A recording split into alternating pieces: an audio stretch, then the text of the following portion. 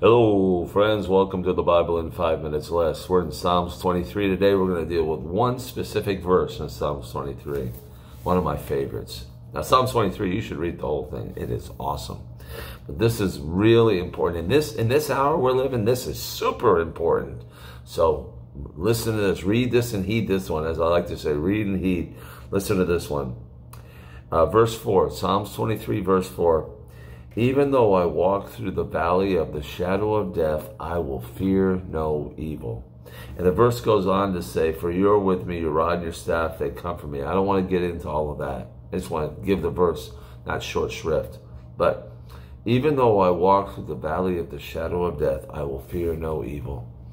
We live in an awesomely fearful age.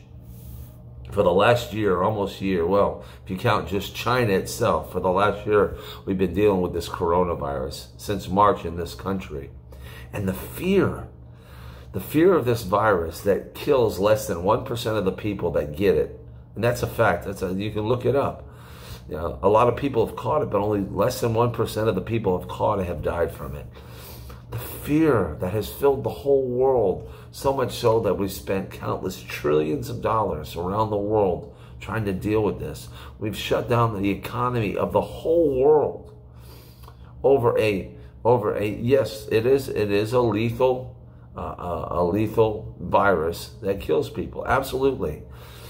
But the response to this virus that kills less than 1% of the people that catch it has been awesome, awesome, awesome. And I mean awesome in a bad way. And there's so much fear. And though, I mean, look at this verse, says, though I walk through the valley of the shadow of death. Imagine that. You're walking through a valley and it's called the shadow of death because death is everywhere. It's all around, it's around every corner, in every shadow is death. You're walking through this deadly valley and I will fear no evil. I'm not saying be foolish.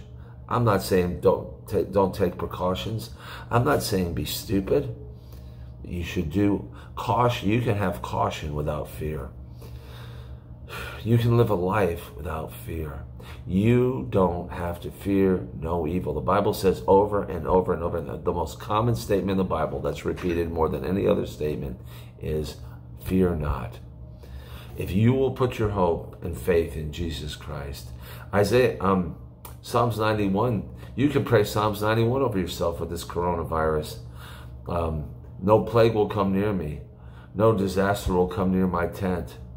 10,000 will fall at my side, 10,000 at my right hand, it will not come near me. I will only observe it with my eyes and see the punishment of the wicked.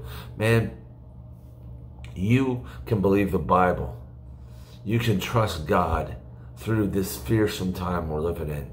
You don't have to buy into the fear. You don't have to. And I encourage you to fear not. I encourage you, even if you're going through a difficult time, and with what the world's going through, times may get more difficult. That's why I'm doing this one today. Fearing no evil. Man, take courage in God. Take courage in Jesus Christ. Ask God to make you a man of valor, to make you a person of strength, to make you a person that trusts God completely. Don't let go of God. Hold on to God with all your heart. You prepare a table before me in the presence of my enemies. You anoint my head with oil, my cup overflows. Surely goodness and love will follow me all the days of my life, and I will dwell in the house of the Lord forever. That's what comes after that. Let's see, 403. What comes before it is, the Lord is my shepherd, I shall not want. He makes me lie down in green pastures. He leads me beside still waters. He restores my soul. He guides me in paths of righteousness for his name's sake. Even though I walk through the valley of the shadow of death, I'll fear no evil. Man, trust God.